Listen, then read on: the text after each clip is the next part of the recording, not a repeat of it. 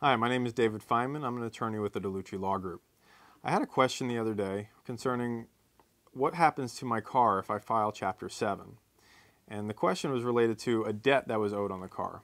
And in this particular situation, the client didn't want to give up the car, but wasn't sure how they dealt with the debt that was on the car since they'll be filing bankruptcy. When you file bankruptcy, especially in Chapter 7, you have three choices with respect to a vehicle. You can surrender the car, you can redeem the car, or you can reaffirm the debt on the car. And I'll go through each one in particular. Surrendering the car is not going to help this client, but it may help others. Surrendering the car is basically giving the car up and just taking your discharge against the debt, treating it just like all your other debts, so you're not going to pay it anymore, and they're going to take the collateral back and get what they can for it. Again, if it's right in certain situations and other situations, the clients want to take the car with them, and we need to choose between redemption and reaffirmation.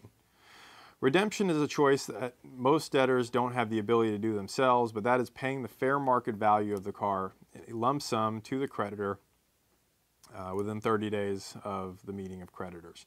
Again, most debtors in a Chapter 7 don't have the ability to pay for the fair market value of the car in a lump sum, but there are finance companies out there that do specialize in that type of financing, and if the car is immensely underwater or has a very high interest rate and you want to keep that car, then redemption financing may be better than your other option, which is reaffirmation.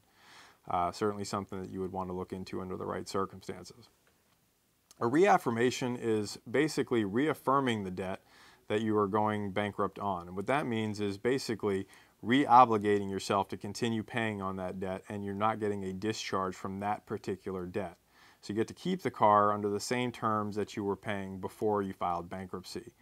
There are a couple of things you need to know about the reaffirmation. One, it's just like you didn't file bankruptcy, so if you stop paying on it, the creditor can come pick up the car and then sue you for any remaining balance due on it if there's more owed. Second, you do have to continue your payments on the vehicle throughout the bankruptcy process.